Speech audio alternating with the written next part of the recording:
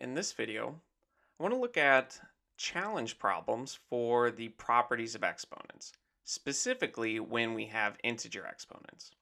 So our exponents can be whole numbers, either positive, negative, or even zero. And let's just start looking at these problems and develop strategies for each individual problem type. So this first one asks, which expressions are equivalent to 5 to the 12th times by 5 to the 8th? So we have 5 to the 12th multiplied by 5 to the 8th, and we need to choose two different answers that this is equivalent to. So we have two different exponential expressions where they have the same base but different exponents. So if you're ever not sure about exponent properties, I recommend just looking at simpler examples. So let's say instead that we had 2 to the third times 2 squared. So smaller numbers. And remember what each of these expressions means using basic principles. So 2 to the third is really just 2 multiplied 3 times. And 2 squared is really just 2 multiplied twice. And notice there are 5 of these 2's now multiplied together. And so we can generalize this property. It is true that when you have x to the a multiplied by x to the b, that when the base is the same and you're multiplying, you're going to add the exponents. So in our example, really we had 2 to the 3 plus 2, which is 2 to the 5th. And so we'll apply that same logic here. They have the same base, so we're just going to add the exponents. So this is 5 to the 12 plus 8 power, which is really 5 to the 20th power. So this is our simplified answer, and now we want to go through each of the answers and see if they make sense. And you can see the first one doesn't make sense because this is 25 to the 20th power, which is considerably larger. In fact, one way you can rewrite this is 5 squared to the 20th power. And we also know that when you raise an exponent to an exponent, you multiply. So we'll need that property as well. So let me go through that since we'll need it for a later one. And if we had, in our example, let's again use smaller numbers. Let's say 3 squared, and we are going to cube that. So remember what it means to have 3 squared. That's just 3. Let me rewrite that. That's just 3 times 3. And now we're going to cube that. So we're going to multiply it 3 times. So 3 times 3, and we do it 2 more times. So that now you can see there are 6 of these. So this is really 3 to the 6th. Or the pattern we want to recognize is that when you have an exponent to an exponent, you can multiply the two exponents. So this is 3 to the 6th. You could write this generally as well. Let me just make just a bit more room there.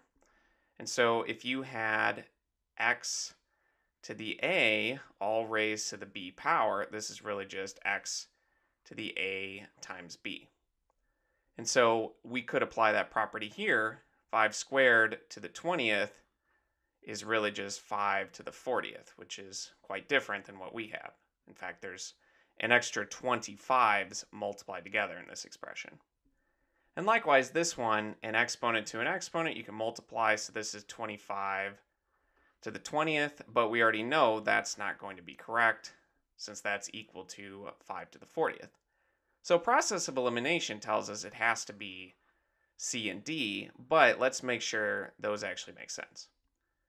And for this one, notice you have two exponent expressions with the same base, and so we can add the exponents. So on the inside, we have 5 to the 3 plus 2, which is just 5 to the 5th. All that's raised to the 4th power. And continuing this, an exponent to an exponent, we're going to multiply.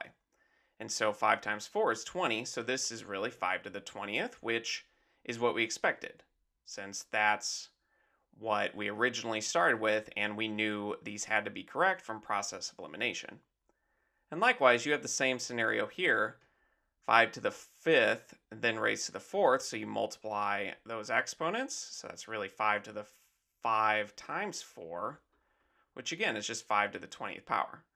So these did make sense when we went through and actually checked them, rather than just relying on eliminating the first two. So with that in mind, let's look at some other examples. And in this one, we're going to need to find the mistake in Chris's work. So we try to rewrite this expression, 4 to the minus 2 times 4 to the minus 3, all cubed. And if he did make a mistake, we need to figure out which step it is. So let's work this out ourselves. We have 4 to the minus 2 times 4 to the minus 3. We have two expressions with the same base, so we can add the exponents. And minus 2 plus minus 3 is just minus 5. And now we have an exponent to an exponent, so we multiply, and minus 5 times 3 is really minus 15. And so you can interpret this as dividing by 4 15 times, since negative exponents are really just repeated division. So if you wanted, you could rewrite this as 1 over 4 to the 15th, but it really just depends how the answer needs to be expressed. So now going back through each of these steps, let's see where the mistake was made. You can see the first step makes sense because we had the same thing here. You added the exponents and they became 4 to the minus 5, all cubed. And then in step 2, well, that's where the mistake occurs. Since when you have an exponent to an exponent, you're supposed to multiply these and you should get minus 15. But it looks like Chris added these and made it minus 2. But that would not make sense from basic principles. And at that point, it doesn't really matter going forward, but it is true that 4 to the minus 2 is 1 over 4 squared. So step 3, you can double check there wasn't a mistake going from this wrong answer and then just simplifying it. So for this problem, you would have multiple choice and select that step 2 is where the mistake was made.